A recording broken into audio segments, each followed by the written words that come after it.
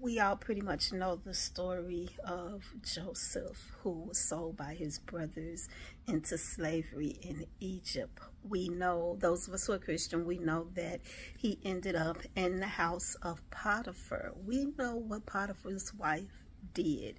We know how wrong that was. But the thing is, Joseph was, and this is the part I think we miss, Joseph was favored in the house. He was so favored in the house because God's hand was upon him, God's blessing was upon him, and God was blessing not just him and everything he did, but he blessed those around him because of him.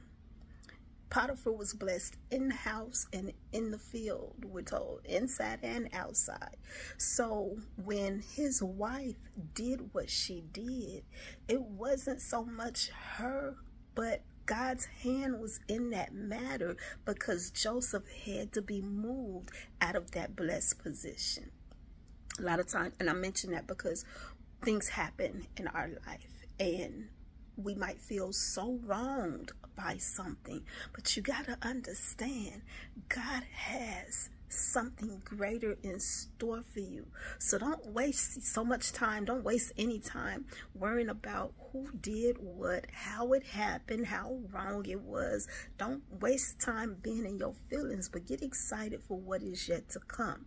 Again, remember, Joseph was blessed. He was so blessed working for Potiphar that the scripture says that Potiphar didn't even know what he had in the house. The only thing that Potiphar knew of was the fact that he was, whatever he was eating, that's what he knew of. Let me tell you, Potiphar was so blessed. Whatever work Potiphar had to do before Joseph got there, Potiphar was on a vacation. Who got hurt? For real, for real? Who got hurt behind what Potiphar's wife did was Potiphar and his wife. Because when Joseph left, so did all that favor. I mean, think about it. And yet, Joseph had to be moved out of that position so that he could be in a position to be elevated even higher. Let me tell you, when everything was said and done, Potiphar became the servant to Joseph. Like, if you really pay attention to what happened, Potiphar became servant to Joseph because Joseph became second in command to all of Egypt. So, yeah, I just want to remind you what it really means to be walking with the Lord and to have the Lord with you. Like, for real, for real. You are identified as being successful. Everything you attempt to do will be successful. Those around you will be blessed inside and outside.